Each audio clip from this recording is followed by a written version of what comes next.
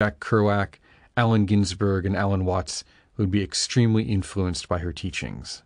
Through the writings of David Neal, the idea of the tulpa, an animated thought form that takes on an autonomous existence, entered the vocabulary of Western esotericism and eventually that of popular culture.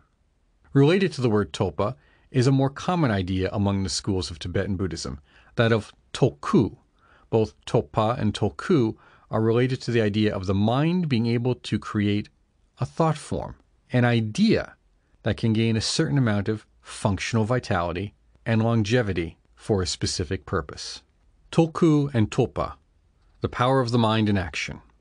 As Alexandra David Neal wrote in Magic and Mystery in Tibet, the power of producing magic formations, tulkus, or less lasting and materialized tulpas, does not, however, belong exclusively to such mystic exalted beings. Any human, divine or demonic being, may be possessed of it. The only difference comes from the degree of power, and this depends on the strength of the concentration and the qualities of the mind itself. Possibly the single greatest contribution in all of David Neal's writings is the idea of the tulpa's ability to develop a mind of its own. She writes, "Once the tulpa is endowed with enough vitality to be capable of playing the part of a real being, it tends to free itself from its maker's control. This, say Tibetan occultists, happens nearly mechanically, just as a child, when his body is complete and able to live apart, leaves its mother's womb." Yet while David Neal claimed to have created a tulpa fashioned in the image of a jolly medieval monk, a creation that later developed a life of its own and had to be destroyed, she also raised the possibility that her experience was illusory. "I may have created my own hallucination," she writes, although she also reports that others could see the visualized monk as well. In the Secret Oral Teachings in Tibetan Buddhist Sects, David Neal further elaborates on the difference between the terms tulpa and tulku. The Tibetans distinguish between tulkus and tulpas. Tulpas are more or less ephemeral creations, which may take different forms, man, animal, tree, rock, etc., at the will of the magician who created them, and behave like the being whose form they appear to have. These tulpas coexist with their creator, and can be seen simultaneously with him. In some cases they may survive him, or during his life, free themselves from his domination and attain a certain independence.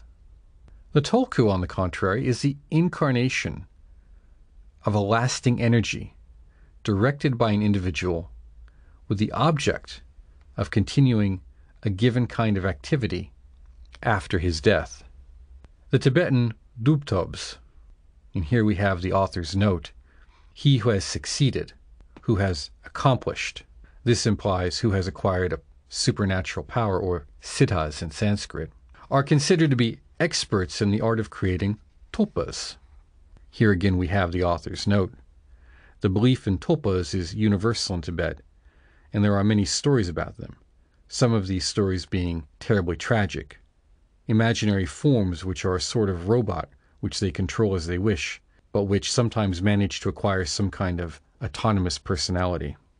It is also stated that during their periods of deep meditation, the initiates surround themselves with an impassable occult protective zone, extending right around their hermitage, when they adopt the life of an anchorite. Novices who are training themselves according to the methods of the secret teachings are sometimes advised to exercise themselves in creating mentally around themselves an environment completely different from that which is considered real. For example, a forest. The usefulness is to lead the novice to understand the superficial nature of the sensations and perceptions.